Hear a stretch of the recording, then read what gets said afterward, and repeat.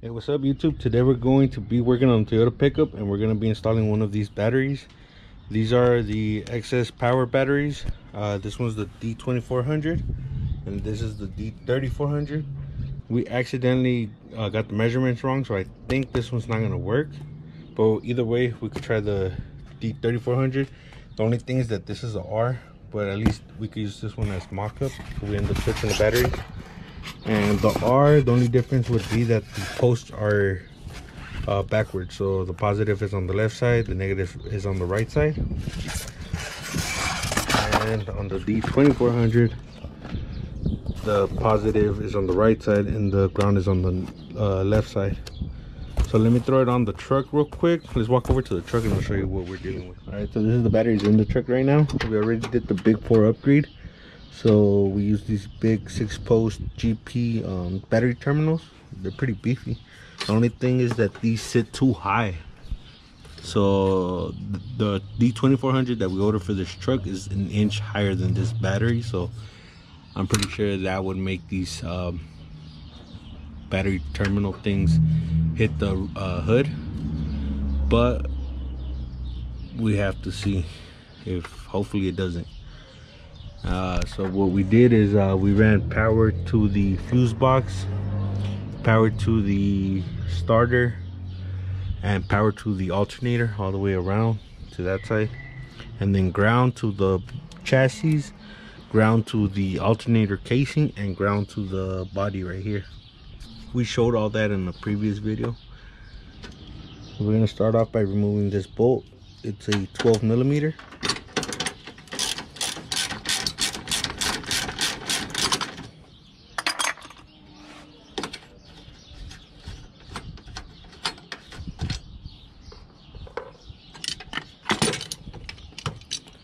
Be real careful not to touch this with anything that has ground. And put the bolt back. And now for these posts, it is 2 Allen bolts. The one that locks it into the post and then the one that clamps it together. So let me go grab that real quick and then I'll remove both sides. So this is a side-by-side D2400 next to the battery that came out of the truck. And I don't even think this battery was meant for this truck, to be honest, but who knows. Rough measurement from the side of this battery is roughly 6.5. The D2400 is also 6.5. And the length is 10 1/8. And on the D2400 is 10 1/4. This is where the issue is at.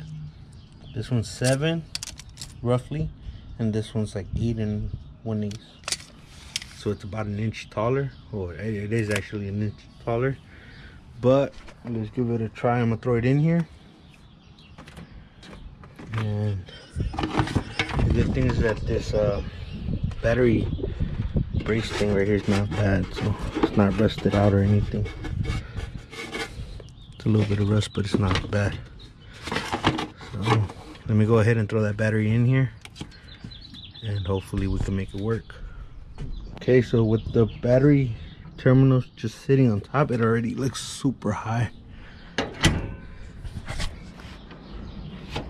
Yeah, I don't think that's gonna work.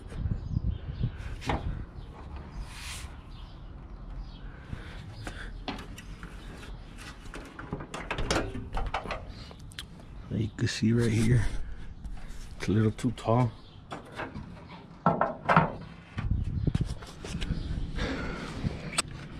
And these cables might be a little bit too short.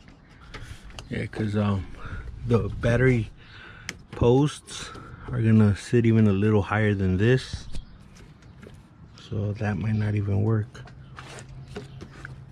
Let me see what we could do. All right, so we threw the 2400 back in and we put these posts on here. And just to test fit it real quick, we just put this bolt with a little bit of grease on top. We close the hood and nothing. So I think we should be good. We even pressed the hood down while the hood was closed just to make sure it had clearance, and it didn't even touch it. So what we're gonna do is, I guess we're gonna leave this one on here, the 2400, and we are going to throw the charger on here for now overnight. We're just gonna swap out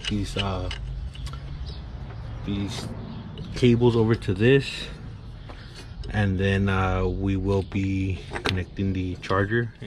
Okay, so the bolts on the terminals are a little bit small, bigger on the custom, so we had to open up the holes on these terminals just a little bit.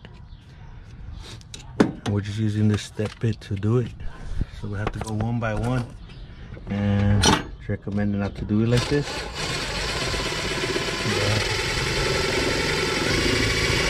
I'm gonna go ahead and do it like this either way. So it's just a little bit, you see. And I don't know why the heat shrink got this ugly, but we're gonna leave it like that, and then we're gonna do all these other so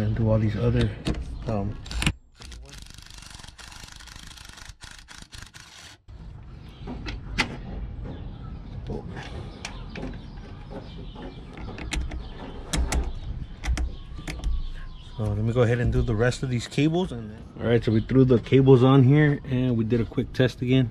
So that's the grease. We also put some on here, but I wiped it off right now. And we only have some right here and very little, so we're good. That's the ground side, and that's like at its highest point, so we should be good. Now we have to throw this one on, the starter one on the power side, and we should be good to go. This is the alternator, and by the way, we used 2-gauge welding wire, as you guys seen in the previous video. So that's what we're running for the power side on this truck. So make sure to go check that out. But for now, let me finish putting these cables on, and then we'll turn on the truck. This truck has a long crank cold start, so I don't think it has anything to do with the charging system. But let's see if we'll turn on right now.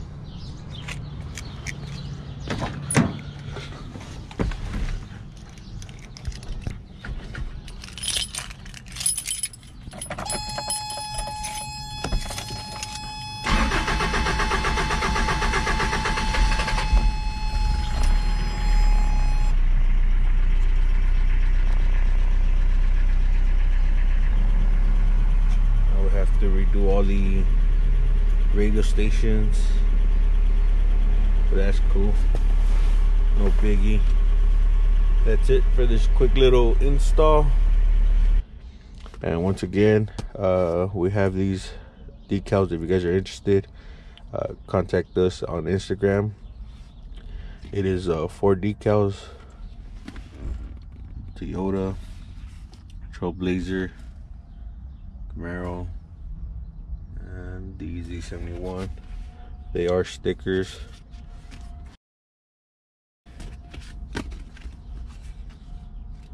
So make sure to follow us on Instagram at Yonke_OXC Films.